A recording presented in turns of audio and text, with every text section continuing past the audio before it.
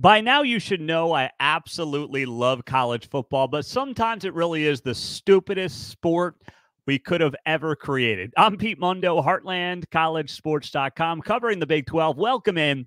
Thanks for being a part of the show. Hit the subscribe button on YouTube. We appreciate you being here. Plus, of course, on the podcast, you know what to do. Had a ton of ratings come through the last few days, but I know, yes, you haven't done it yet, so leave us that 5-star rating and review on iTunes. College football is the greatest sport in the country, but sometimes it really is also the dumbest sport in the country. Congratulations to Michigan for winning a national title. You guys deserve it. Heck of a season, heck of a game. I think Jim Harbaugh, if he's smart, is going to go to the NFL. There's nothing left for him to prove. There's nothing more for him to do in college. He's won a national championship with his alma mater, and now it's time for him to move on. But for college football, the final AP poll came out on Tuesday, very early Tuesday morning after the national championship game. And I always like looking at this where you can see how every person who votes in the AP poll ended up voting. And there was one guy in particular who voted, and it is the worst AP poll vote I've ever seen. He left every single Big 12 team other than Oklahoma and Texas out of the top 25. No Oklahoma State, who beat A&M in the bowl game. No Kansas State, who beat NC State in the bowl game. No Kansas, who hammered UNLV. None of them made a bowl game. None of them made a top 25 from this one writer. His name is Ron Counts. Apparently can't count. He's of the Idaho Statesman, and he released a poll that only had Oklahoma and Texas in the top 25 from the Big 12. Liberty was at 15. Iowa's at 17. JMU is at 20. Tulane is at 21. Toledo's in the top 25 for this guy with the Idaho Statesman. And you can't find Oklahoma State. You can't find Kansas State. You can't find Kansas. They are nowhere to be found in this AP poll. Now, of course, the actual AP poll, the final AP poll, had Oklahoma State at 16, one spot behind OU at 15, had Kansas State at 18, and had Kansas at 23. But according to this guy, no. Now, why am I picking on him? Well, I'm picking on him, first off, because he clearly doesn't watch the Big 12. He's too busy watching, I guess, the Mountain West. Maybe he's got sour grapes over the fact that Boise State never got invited to the Big 12. That's the only thing I can figure, because this does not make an ounce of sense for someone who's trying to be unbiased. But this is the problem with college football. This is a sport that is a billion-dollar sport, and we got hacks in Idaho sitting there determining the final ranking in this sport for all of our favorite teams. Why? Either he doesn't actually watch the sport, he doesn't watch the conference, or he's got a bone to pick with the Big 12. But either way, you cannot have a billion-dollar sport being run out of spite by clowns like this who vote in the AP poll, like Ron Counts of the Idaho Statesman. You just can't have it. A legitimate sport cannot have it. I know, unlike pro sports, it's very difficult to figure out who the best teams are, how to go about doing this. They're in conferences. They're not all playing each other out of conference. But what we do is a flawed model. And with each passing year, it gets more flawed, right? Before the season, what happens? Same handful of teams end up in the top 5, in the top 10, in the top 15. There's surprises. There are teams that fall out. It'll get overloaded with SEC teams. Now, why does the AP voter overload the top 25 with the SEC teams? Because that's what they're supposed to do. And then, by the way, if you load up the top 25 with SEC teams, what happens? Well, you're always oftentimes playing a team in the top 25. So even if you lose, it's not a bad loss, because it's technically a top 25 loss, because that's what the voters, the esteemed AP poll voters, tell us. But then you have people like this who have no business voting on top 25 polls in this billion-dollar sport. That has to end. And it's got to end sooner rather than later. And this, to me, is the final straw. And we've seen this before from some of these guys. You know, the Big Ten guys favor the Big Ten schools in the AP polls. West Coast guys favor the Pac-12, RIP. Southeast guys or gals, of course, favor the SEC. We've seen this song and dance time and time again. It's as predictable as anything else that we do. But now you're getting to the point where the playoff's about to expand. The sport is growing. We want the sport to continue to grow. We want the sport to continue to stay competitive. And you cannot be giving people the kind of power like these AP voters, even though it's only one guy, right? Even though it's only one, there's also a problem with groupthink in the AP poll. So you got one problem where if a guy gets ticked off at a conference, he screws the conference in his AP poll voting. And then you have plenty of groupthink going on as well. This sport needs a commissioner in the worst way. It needs a governing body in the worst way. It needs to have, you know, a situation where every conference is playing under the same guidelines and same rules. What does that mean?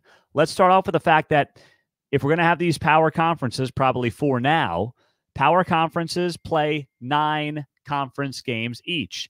And on top of that, how about this? You've got to then, I believe, schedule at least 2 other power conference games in the non-con. You get 1 softball. All right, not like you in the SEC where they get 2-3 softballs a year, including 1 in November. That's got to go. There has to be a governing body that gets continuity into this sport. Because if not, the sport is going to continue to be its own worst enemy. And that pains me to say because I love college football. There's nothing I love more. I love sitting there. You know this. If you watch this show for 2 seconds, you know, if you're a new subscriber to the show, there is not a sport in America I want to sit on my couch and watch more than college football. But it's hurting itself. And this is a small example, but it's just the latest example of how we're doing something like it's 1974 instead of 2024. We got to move the ball forward in every capacity. 12-team playoff is good. But, man, it's got to be a heck of a lot more than that. So when I saw that, and we wrote about it on the website at Heartland College Sports. So if you haven't seen it, it is up on the website. Go to the homepage. It's under the Trending Now section on the site. You'll see it right there. I mean, this is not the kind of stuff that we can be having in the AP poll. Meantime, you know, if I tried to get in the AP poll, they'd laugh me out of the building. But don't worry, guys in Idaho are leaving every Big 12 team out of his final AP poll early on Tuesday morning, which is just an absolute joke in every which way. Pete Mundo with you. It is great to be here. Hey, by the way, go to the website. We've got our forums that we're building a great Big 12 community around. Click on the members forums tab at the top. Sign up. It's free. And you got a great group of Big 12 fans, including myself and many on the staff who are interacting all the time at heartlandcollegesports.com. Click on that members forum tab. Meantime, if you didn't see this, we've got Heisman Trophy odds that are already coming out. And there is a Big 12 player who is in the mix, current Big 12 player, not a future Big 12 player, but a current Big 12 player in the mix. Quinn Ewers with the 3rd best odds to win the Heisman Trophy at 8-1. That's behind Alabama quarterback Jason Milroe, Carson Beck of Georgia, then Quinn Ewers, then Dylan Gabriel, and in 5th place at 10-1 odds, Will Howard, now at Ohio State.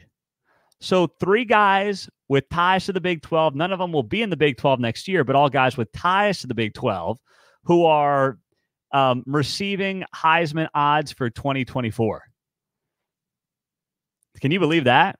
Now, in terms of Big 12 players getting Heisman odds, the number 1 player in the Big 12 conference next season getting Heisman odds is Shedeur Sanders, Colorado quarterback, Deion's kid. That's ridiculous.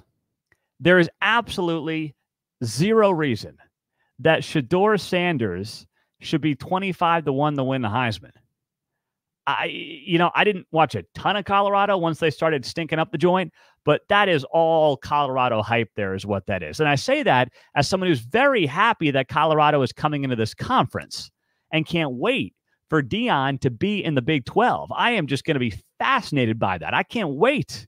But come on, 25-1, the number one odds in the Big 12 is Shedeur Sanders. I mean, that's ridiculous. With all due respect, Avery Johnson's 50-1 at Kansas State. I think Avery Johnson is worthy of better odds than Shedeur Sanders of being a Heisman Trophy winner next year. That's how good Avery Johnson potentially can be for the Kansas State Wildcats. But at Quinn Ewers at 3 or 8-1, that's a surprise to me because, frankly, I'm not convinced Quinn Ewers is going to be the starting quarterback at Texas next season. Are you? I know that everyone's playing it pretty close to the vest right now, but do you really think that there's a possibility that Arch Manning is going to sit for a second straight year? One of the most highly touted high school football prospects of all time is going to sit for a second straight year behind Quinn Ewers. Do you think that? I know publicly everyone's saying the right thing. I get it. You've heard it. I've heard it. I'm just not convinced that that's actually what's going to end up happening here. I think Arch Manning wants to play. And I think if Arch Manning wants to play, I'm not saying Quinn Ewers is going to go anywhere. I don't think he can go to the NFL. I just can't see that possibly happening, especially after his performance against against Washington. But Steve Sarkisian, I believe, is going to have a decision here because I understand wanting to sit a year, transitioning to college, learning the system. But if you're Arch Manning and if you're Cooper Manning's dad, you take 2 years off, suddenly the game, I don't want to say it passes you by. That's not fair. But it's certainly, you're out of it for 2 years. No matter how many practices you're around, how many practice squads you're a part of, how many reps you get Monday through Friday, it's never the same as game speed. And if you haven't played a game, if he sits for 2 years, right, he'll have played high school football in 2022, off 23, off 24 theoretically, back in 25. That's effectively 3 years, nearly, of not playing and not getting live bullets if you're Arch Manning. Is he going to want to do that? Maybe he will. Maybe he knew what he was getting into at Texas. Hey, Quinn Ewers was there when he got there. He knew this was possible. But I would be very surprised if that's actually how this ends up going down and how this actually ends up playing out. So I would not be betting Quinn Ewers 8-1. Dylan Gabriel at 9-1 is far more intriguing to me at Oregon than Quinn Ewers at 8-1. That is all about Texas hype right there. In fact, I don't think any of these guys, when I'm looking at the top three, Jalen Milroe at Alabama, Carson Beck at Georgia, Quinn Ewers at Texas, I don't see any of them. There's always that guy that people don't see coming. Last year, of course, it was Max Duggan. But there's going to be at least one guy like that just comes out of absolutely nowhere and is in Heisman contention late in the season and becomes a finalist as well. So just something to keep an eye on and something to watch here as we roll through the show. Now, we have a loaded Tuesday schedule in college basketball, specifically in the Big 12. No games on Monday because of the national championship for college football, but a bunch of games. Houston, Iowa State, very good game on ESPN2. Texas, Cincinnati is intriguing. Texas off a loss, Cincinnati off a win against BYU. Kansas State at West Virginia. That's a really good game just because you want to see if West Virginia has any juice in the tank after getting blown out at Houston. Oklahoma State took Baylor to overtime. They go on the road to Texas Tech, who's coming off a great win against UT. And then a top 25 matchup, the only one of the night, Baylor hosting BYU. Two teams, Baylor, of course, got the win against Oklahoma State, but BYU, fresh off their loss to Cincinnati, and BYU might end up being a paper tiger in Big 12 basketball. So we'll do some shows throughout the week, talk some more hoops with you as the week goes on. In the meantime, hit the subscribe button. Thank you for being here. And, of course, leave us 5 stars on iTunes if you haven't done that yet. Let me give a shout out, by the way. I like to do this to folks who leave us nice ratings and reviews. This latest one comes from believe it's Just Panic, Just Pain C. Here it is on iTunes. Love Pete's analysis, how he calls it like he sees it, and how he's an independent supporter of all things Big 12. Best college sports podcast out there. Thank you very much for that. We appreciate you. And we're going to keep giving those shout outs to those of you who want to leave those reviews on iTunes. And we'll be talking to you guys soon. Have a great rest of your day. Take care. Check us out at heartlandcollegesports.com. Subscribe to the message boards, and we'll talk to you soon. See you later.